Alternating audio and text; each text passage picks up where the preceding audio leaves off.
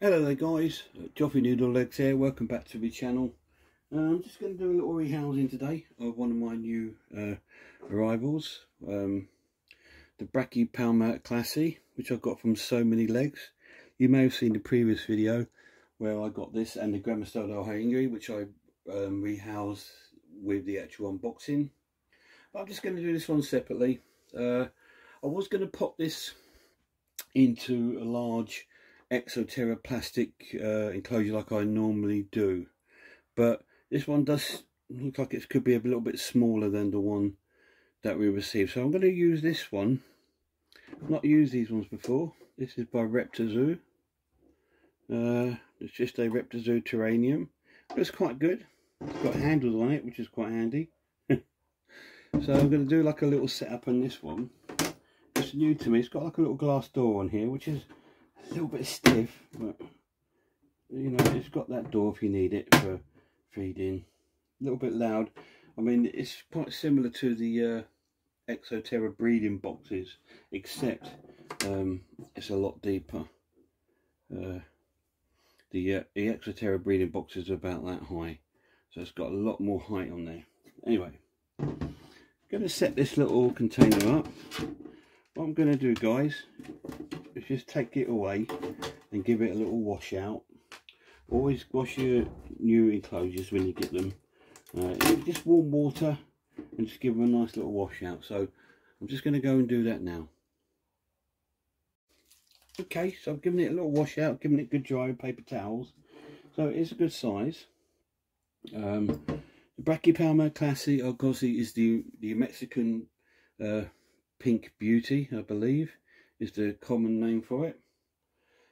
They do like a dry environment, again, like the Grammostola and the Brachypelmas. They do generally like a more drier sort of environment. So I'm just going to be using with this Eco Earth on this one. I'm just going to fill it up with substrate, give it a nice depth so it can burrow if it wants to. So should have done all this beforehand, but I haven't done this for a while, showing you how I do a little build on screen, so I just thought I'd do it here. Give that a little pat down, getting all the corners, guys. Give it a little pat down. Spiders do actually prefer the substrate when it's actually patted down rather than just loose and fluffy. I think sometimes they find it a bit uncomfortable to walk on. That's why sometimes you will find them walking up your up on the sides and stuff like that. Sometimes it's because of the dampness of the substrate. Other times it's because of the texture on their feet. So this is Eco Earth I'm using, which is quite a good substrate. I think that's quite a nice bit there. What I'm going to do, guys, is find a bit of a cork bark. Again, I'm being disorganised. Nothing ready. Let's have a little look, see what I've got here. See if there's anything decent I've got here. It's not too big, not too small. See, this is a nice bit. What's the size of that? Yeah, so what I need to do is break this in half, if I possibly can.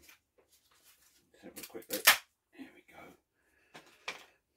Maybe this one might be a bit better than that one. I'm gonna maybe think of this one, but that's, don't know. Excuse me, won't you guys? Let me break this corner off here. There we go. What I'm going to try and do is make it a little, pop the cork bark there. There we go. Pop some of the substrate on top. Add more substrate, obviously. Don't be afraid to add more substrate. There we go.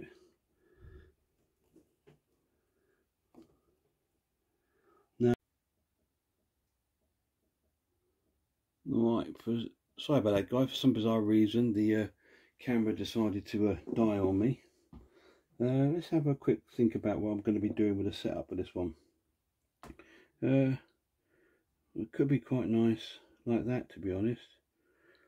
And I do have a little bit of this sort of plant, which I'm going to maybe sit around like that. Yeah, that looks quite cool, but then we can't see the can't see the skull very well.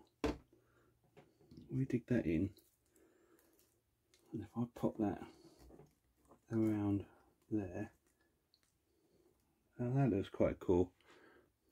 That looks quite nice like that. So we're going to do that. Water bowl. I need to decide what I'm going to do. I think I'm going to use the top. I'm just going to pop that in the corner there. Don't want too much in here because I just want it to be, you know, you've got plenty of space to walk around, do a few bits. A little bit of cork bark there. We can just pop that on there. Something to walk upon. That's a nice little setup. So let's have a little look.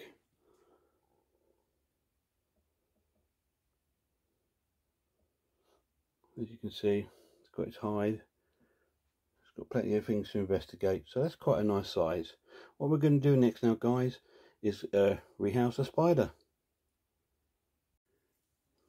Right, so here we are. We're just ready now to put the little spider in his new home. Just pop a bit of water in this water bowl. What I could do, guys,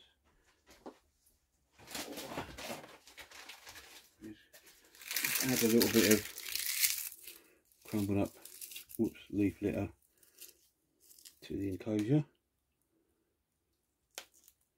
Gives a nice texture, gives it a nice look. Not too much. A little bit of leaf litter in there. It's quite nice. There we go. Right. So now we're going to get the little fella in. I don't know if it's a boy or girl. It is a juvenile, as you can tell, and I'm not sure the size. But we're going to find that out now. Of course, what I need to do is just pop that like that. That is just, if ever you wonder why I do that, it's because if I'm getting the spider out and it decides to run for it, it can't get out. It's just going to go up there. But anyway, here we go. Let's open the lid. I always try and do this over the enclosure, just because we don't know where the spider is until we've actually got it out. Okay, what we're going to do now, guys, just very gently lift up the, normally a top, oh, it's all in there. There we go. Very nice. I do like it when that happens and I can lift the whole tissue out. Now I've got a little sling pot. So, here we go. Need to find the opening of the tissue.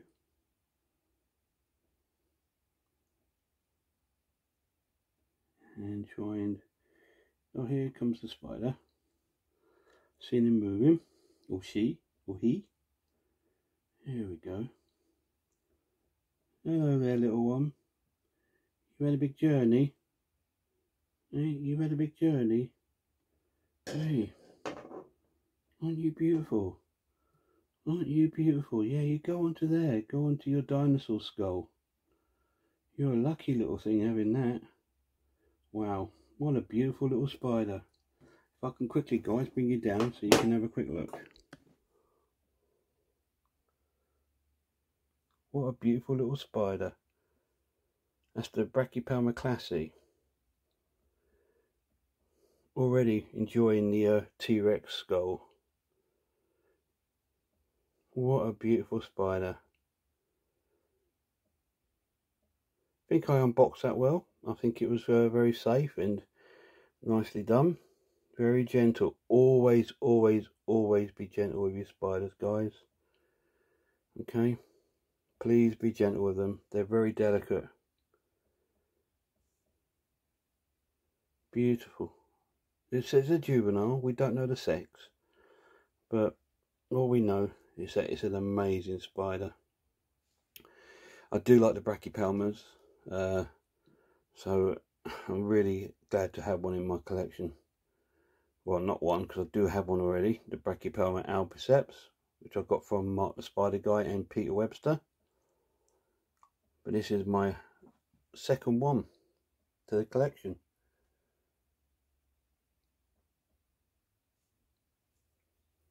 What a beautiful spider. Well, she looks quite settled there in her new home. I'd like to thank Andy from So Many Legs for sending this amazing spider. Absolutely awesome to have it in my collection.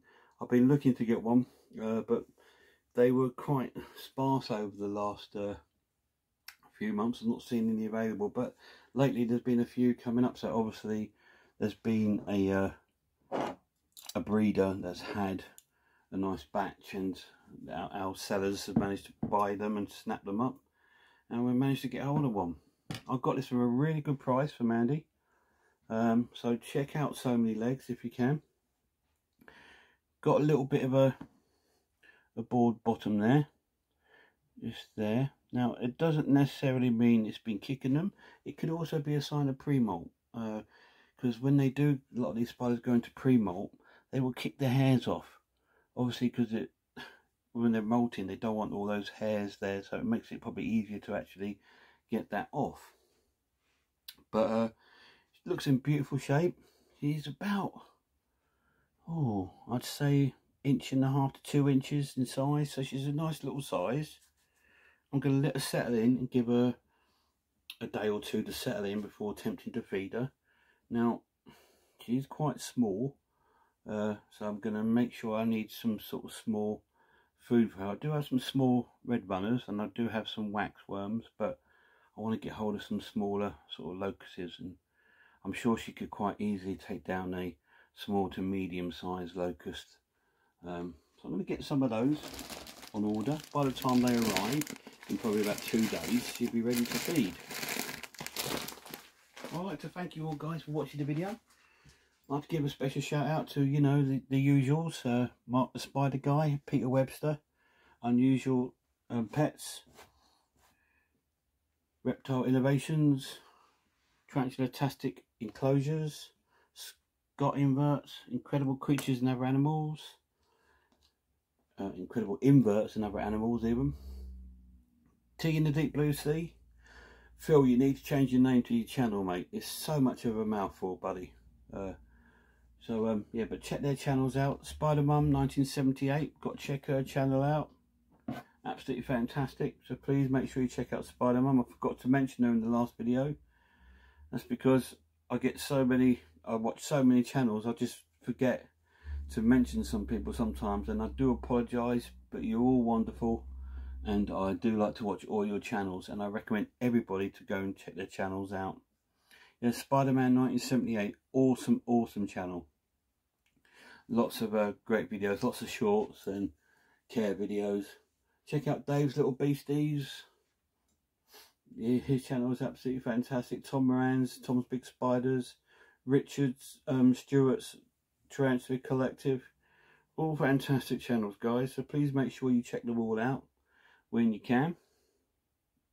And that's it, guys. What I'm going to do is just let this little guy settle in. He's sitting quite happy there on its T-Rex skull, which I think looks pretty cool in that enclosure. Seems quite content on that, doesn't it? That would make a nice photograph, that. Maybe try and grab a photograph before it decides to run off. But that's its enclosure. Nice little water bowl there. It's the dry substrate. It's got a hide, a bit of leaf litter, a bit of fake plant, a nice skull, and a nice spider. And this enclosure I bought from a site called Aquapet, which I really recommend you check out sometime, because they do some quite nice enclosures at reasonable prices.